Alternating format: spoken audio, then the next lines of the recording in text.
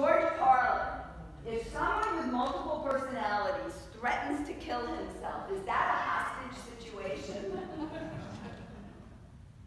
And finally, a doctor tells a woman she can no longer touch anything alcoholic, so she gets a divorce.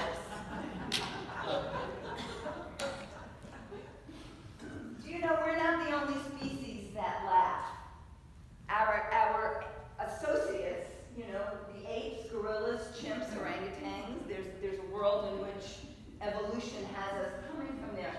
They have expressions of laughter and humor. It's so fascinating. So according to research by Harvard's very big on happiness research. We'll talk later a little bit. They've done an 80+ year study on what makes happiness. And in that is all about laughter.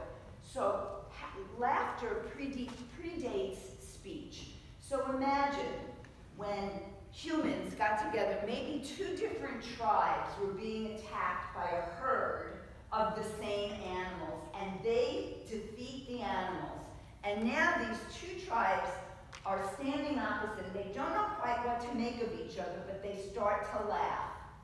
Mostly they laugh from relief. You know how when something doesn't happen, you laugh because you're so relieved it didn't happen.